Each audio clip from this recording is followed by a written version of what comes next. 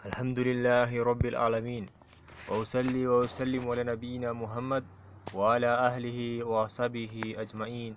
أما بعد. تفسير السعدي بعبد الرحمن بن ناصر السعدي. سورة العصر. بسم الله الرحمن الرحيم. والعصر, by the time. إن الإنسان لفي خسر. Verily man is in a state of utter loss. إلا الذين آمنوا وآمنوا الصالحات وتواصوا بالحق وتواصوا بالصبر. Except those who believe and do righteous deeds and exhort one another to hold fast to the truth and exhort one another to be steadfast. Here Allah swears by the time, which is night and day, in which people's deeds take place, that every person is a loser, and loss is the opposite of success. Loss is of various kinds.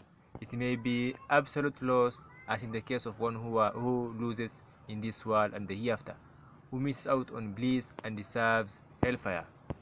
Or he may be a loser in some ways but not others. Therefore, Allah describes everyone as a loser, except one who has the following four qualities: believe in Allah, believe in that which Allah has commanded us to believe in, and belief and faith cannot be sound unless they are based on knowledge.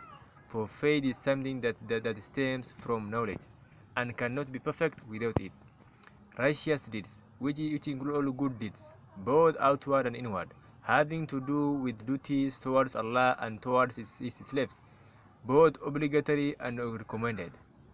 Exhorting one another to hold fast to the truth and do righteous deeds. That is, they exhort one another, urge one another, and encourage one another to do that.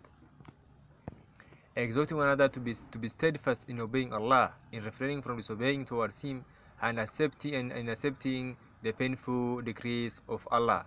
By means of the first one may perfect oneself, and by means of the last one may help others to perfect themselves. By perfecting all four things, one will be safe from loss and will attain great success.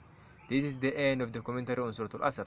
All praise and thanks are for Allah, and may the praise and peace of Allah be upon Prophet Muhammad sallallahu alaihi wasallam, his family and his companions abundantly until the day of judgment.